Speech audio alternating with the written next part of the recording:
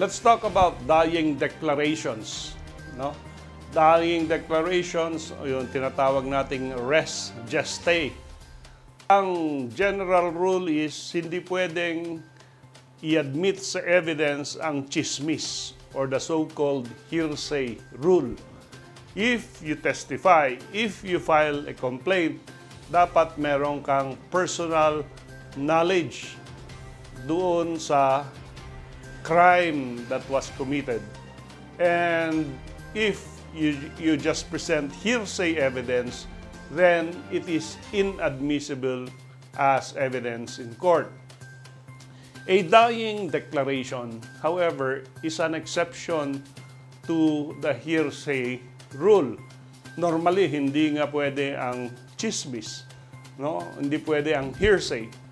But a dying declaration, as the term implies, malapit nang mamatay at may binanggit siya, can be admitted as evidence, provided the following elements occur. 1, the declaration concerns the cause and the surrounding circumstances of the declarant's death. If I was shot, no, o nasaksak ako sa puso at may taong pumunta sa akin, natulungan ako at nasabi ko, si Juan ang sumaksak sa akin, si Juan ang bumaril sa akin, and later on I die, then the person who helped me can testify in my behalf.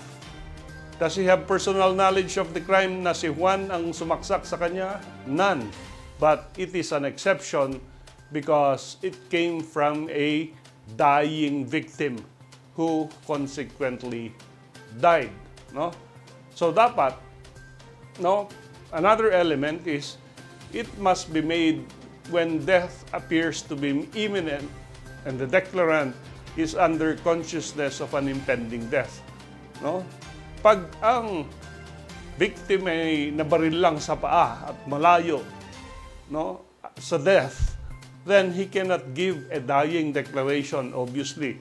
Malapit ka nang mamatay, ang paniwala mo, mamamatay ka na, then you can point to the person who caused the death or injury that you have. And another is he would not have been competent to testify. Siyempre, namamatay ka na, hindi ka na makakapag-testify. That's another element. And if death occurs, then testimony will be offered by the person who heard it from the dying individual. Yun namang res gestae is one arising out of a startling event, spontaneous, contemporaneous event. So, halimbawa, naglalakad ako sa Session Road at sinaksak ako and I shout to the world na si Juan sinaksak ako, then that is what we call as res gestae. So, spontaneous remarks are considered res gestae.